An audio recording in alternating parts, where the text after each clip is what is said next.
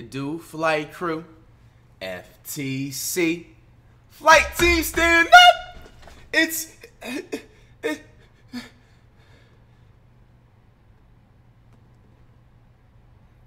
This is really gonna be hard, you guys. It's not June anymore. It's July. Why you lie? It's July. Damn. It's different now. Life's different, you guys. But it's all good. Check me out. Now, I was, you know, up to my usual on the grind. Took a break. Was on Twitter for 5 seconds. The man Cash, he's posting on Twitter talking about he's actually playing Hoopers. He's actually playing competition for the first time in his career. It's kind of interesting. So I commented, and it's like a comment retweet shit, whatever that is called. And basically was just like, his incoming record is going to be 2-17. Because, look, man, when you play because people don't realize that the reason why my record is honestly like in a losing record is because I played competition. Now, I told you guys, after when June is over, when I have this entire month of July especially, I'm going to be playing plate/refrigerator, protectors, cleaners, Hall of Fame principals, Hall of Fame hype beast, non-hoopers, wannabe hoopers. Like, bro, it's like, I'm gonna be playing some competition. Don't get it twisted, because I'm definitely not about to just like, you know what I'm saying, be on like some bullshit, just playing any, you know. But at the same time, we're literally bouncing back, you know what I'm saying? But check me out. We have to see what we need to improve on and see if we did even improve at all in the month of June. Because right here, ladies and gentlemen, boys and girls, we have June Flight's official 1v1 stats, WL record, and the shot chart. Shout out to this dude right here. Took the time to do this entire graph. Hopefully it's accurate and right. And one thing I can say is that if you don't even put the kid that I played, the 10-year-old that I got called out to, that counts, by the way, that I didn't call. When I don't call for a game and somebody calls me out, even if I upload on my other channel, it counts. Now, if I don't upload a game at all, by the way, everybody, it doesn't count. So I'm just throwing it out there just in case. Because I think there was one game I did play that I didn't have the cameras on. And it was my dog, Anti. You know, he's a camera guy and everything. You know what I'm saying? Behind the scenes most of the time. And it was just like on some just like, you know, like return the favor type, because he's always working hard and like recording, especially when you didn't, you know, didn't expect it or didn't, you know, ask, and always hooking with pictures and stuff. So it was just like, you know, good guy reacts. But when I don't have the cameras on, I'm just letting you know the games doesn't count. So I don't know if they will put it in here or not. Let's check it out. It's June! It's June! It's June! It's still June! June has come and gone, and we have seen Flight upload a good amount of 1v1s, showcasing his June form. We all know how big of a deal this was to the community, so I thought it was only right that we took the time to look at his June stats and compare them to his pre-June stats, just to really know how much Flight's game has changed and how much he has improved. So sit back, relax, and enjoy the video. Let's get it. February 28, 2020. To this day, we're 9-34. By June, this record's gonna be by June we're having at least 40 wins. We're having at least 40 wins by June, and we're gonna have less than 38 losses. Now the thing is that when it was February, yes, I did say this, but check me out. That's when the COVID wasn't what it was, and COVID didn't start getting to what it was until like mid-March. That's when everything started shutting down. If I would have known that that wouldn't have happened, first of all, I didn't even play up to 40 games. You know what I'm saying? Now, I'm not trying to sit up here and use the corona as an excuse or anything like that. But at the same time, you guys, like, it has to be a fair excuse, because it literally, bro, still right now, like, there's barely basketball courts that are open and everything like that, bro. So it's just like, you got to work with what you was given with. So we're only going to lose 4 more times. We technically was close. We only lost 6 times. I won 4 times. Realistically, too, that's still a positive record. If you want to be real, you know what I'm saying? Like, it's not a positive record, but it's almost a positive record. Like, it's like an acceptable passing record. Because there's NBA teams that make the playoffs with like a 36 or 38 record. That's been happening. That happened before, I think. 6 points per game, that's going to go up by June. That's going to go up, you know, at least by 18 or 20. You know what I'm saying? I'm averaging 18 and 20. It's facts.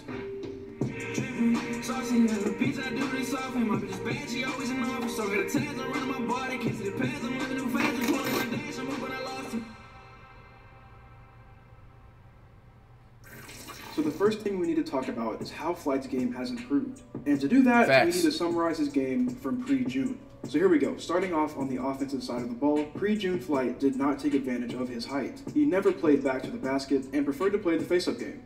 And he liked to shoot the ball a lot. And this was a huge reason for the majority of his losses. And that's because Flight clearly didn't know how to correctly shoot a basketball. He didn't set his feet, never followed through on his shot, and sometimes it literally looked like he was just throwing the ball up. His handles were very basic. Anything other than a between the legs crossover was hard for Flight to execute unless he was staying Facts, yo. So creating his own shot was nearly impossible when you combine his poor handles with his awful shooting form. Another part of his offense was his poor driving. Even with his size, Flight never took it hard to the rack. Damn, I was trash before June. By his opponents. Come on now. Led to his horrible, famous. Look, oh my gosh, bro. Bro, I'm trying to tell you, like, I was trash before June, bro. Let's be honest, how many of those types of shots did I really do on account of, like, on account of fingers, I probably did like 3 or 4 times like that. Like, looking back on this is horrible, bro. Bro, right off the bat, you didn't even say I improved for June, bro. You're a lie. That's why this is literally dedicated. Why you lie is July. Because literally taking what I've learned in June and improving up on that factor for the rest of the entire final 4 months. October, December, and March 2021. Rhyming accidentally, son. But look, I would literally airball a layup. It would either be an airball or it would be a made basket. Now it's either a made basket and almost a made basket or an air ball. So now it's going to transfer after when July is through with, it's going to transfer from made basket, almost a made basket to damn near a made basket. Like, it's not going to be, I'm not going to air ball in the anymore or hit the backboard. By his opponents. And this often led to his horrible, famous hook That's shots. terrible, bro. That's terrible. When Flight did get to the rim, his ability to finish. Oh my gosh, bro. It was always painful to watch Flight either airball or miss very badly on open. That's terrible, on bro. On defense, he was basically non-existent, and his poor stamina was. You see, I would have blocked that. You know what I'm saying? Now I'm blocking that. Non-existent, and that's packed. I'm blocking that now. His poor stamina was a big reason for that. He struggled to stay in front of his opponents on the bro, drive. Kenny really hit that move on me. He was very poor at contesting jump shots, and he never used his height to his advantage around the rim. I almost blocked it and I did it. So that basically sums up pre-June Flight's overall game. Now let's get into the things that he has improved on and kept the same in June. Starting off with his shooting, June Flight still shot the ball a lot. Too much, actually. But his jump shot form was a lot better than what it was. He's setting his feet, he's following through on his shots, but the only thing that is holding Flight back is that he's very inconsistent. And you're going to hear me say that word a lot in this video. But Flight can go from flipping the net inside out on back-to-back possessions, and then throw up a straight air ball on the very next possession. It's like he gets his takeover, but his meter runs out in about 15 seconds. And in a couple of games this month, like the one against FaZe Rug, Flight shot the ball a ridiculous amount of times, and didn't make a single shot. It's crazy, but his inconsistency doesn't stop at his shooting. He also has the same problem with his finishing. Flight can go from hitting contested reverses in one possession, and then the next possession, Flight will get a wide open look at the basket and completely break the layup. Pissing me off doing that. Which is a huge improvement, but again, the big thing holding him back is his inconsistency. And this affects Come on! And I have See, I'm making that layup a lot more now. Of June. Look at that move. They were still pretty sloppy, but as the month progressed, he was able to tighten them up, and he got a good bit of highlight plays because of them. And just to name a couple of those plays, he had 2 behind-the-back crossover plays on the Flight mic and Jenna Bandy. Facts, yo. On defense, we saw June Flight give a much better effort than. Look at that defense, football move, man. Nice. It's just clear that look at that block. Amazing defense. That's a steal. If the court was a little bigger. Nice. Okay, so the improvement is definitely the defense. So I know it sounds like Flight hasn't improved a lot, but June Flight really has a solid foundation to build off of. He just has a few things that he needs to tweak. And I want to make sure that you guys understand this. We have to respect the guy for wanting to get better. And look at that layup, man. So huge shout out to Flight for that. Alright, now let's move on to his win-loss record. So if you've been keeping up with Flight the whole month of June, you know that he has a record of 4-6. But we're going to go ahead and make that 3-6. No. Because the game against the 10-year-old doesn't count. Yes, it does, man! Yes, it does! Bro, stop taking wins away from me, man. That counts. You were doing good, man. I was rooting for you, bro. It counts, bro. I'm 4-6. No, man. I didn't ask for that game. I got called out. It would have been different if I was like on random kid on the sideline, come and play me for some content, bro. I literally played a random 21 game that was just going to be thrown up on my second channel. And then I, at the last second, got that 10-year-old game, bro. It counts, bro. No, man. Stop. Actually trying to get better. So huge shout out to Fight for that. Alright, now let's move on to his win-loss record. So if you've been keeping up with Flight the whole month of June, you know that he has a record of 4-6. But we're going to go ahead and make that 3-6 because the game against the 10-year-old doesn't count. I don't think I need to explain why. So June Flight's record is 3-6. Bro, it's 4-6. It's 4-6, bro. Flight Mike, Deshae Frost, and Mopey. It's 4-6. You probably want to know out of those 3 wins, which one was his best? Well, that was his June debut against the Flight Mike, where Flight shot 9 for 28 from the field, which included a 2 for 9 performance from 3. And he only held the Flight Mike to 2 points. But to keep it real, the Flight Mike is the worst ball player I've seen in a while, but this is June Flight's best win. And on the flip side, the 6 people he has lost to are Brawadis, Amari Frost, FaZe Rug, Devontae Frigga, Jenna Bandy, and Cash Nasty. And you've probably realized this by now, but all of the games that Flight lost this month were against good competition. People that are better than him. So again, we gotta give Flight credit for playing people that he knows are better than him. It just shows that he's serious about getting better.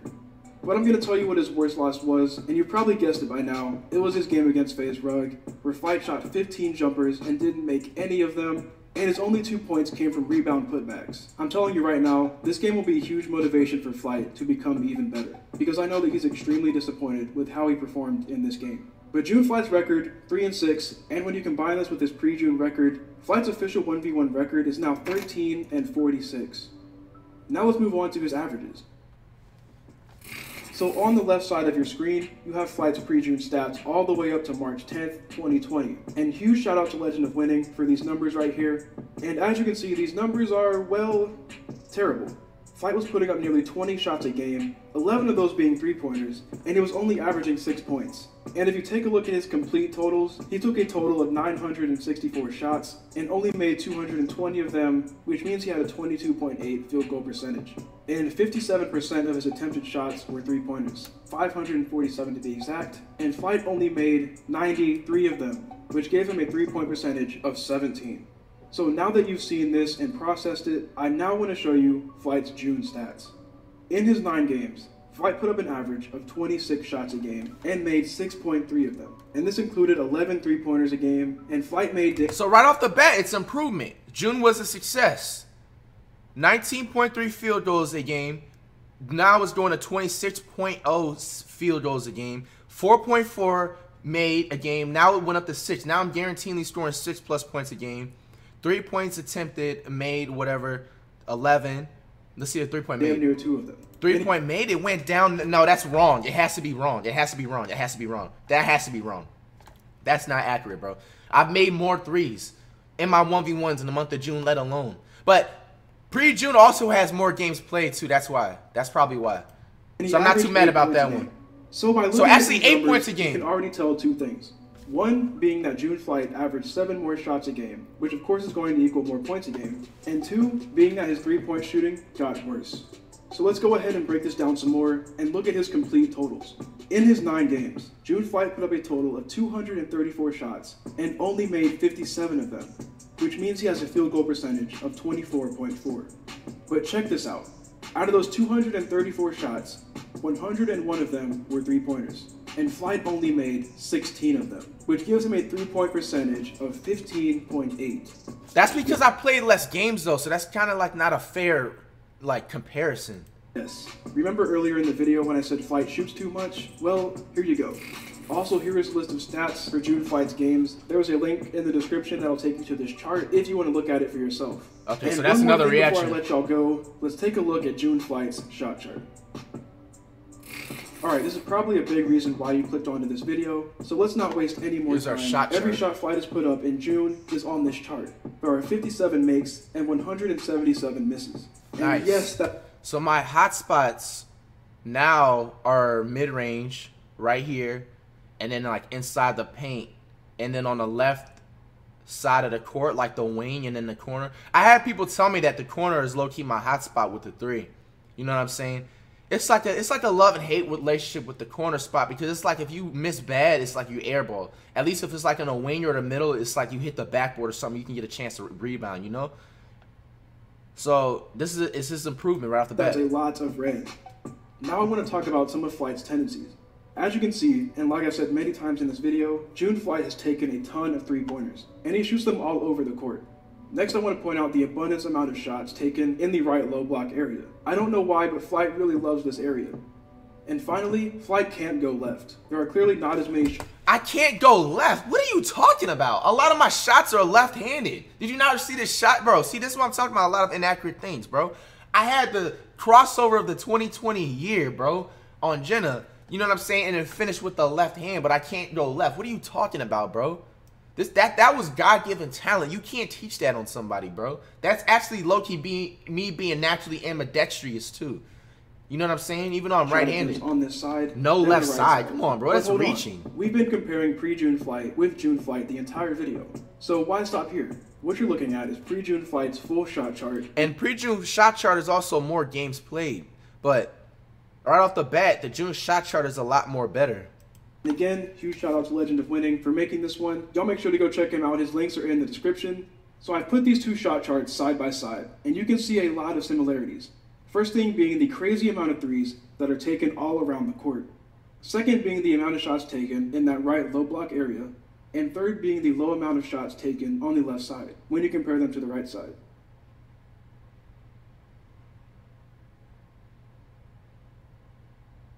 So there we have it. We now know how much June Flight has improved from his pre-June form.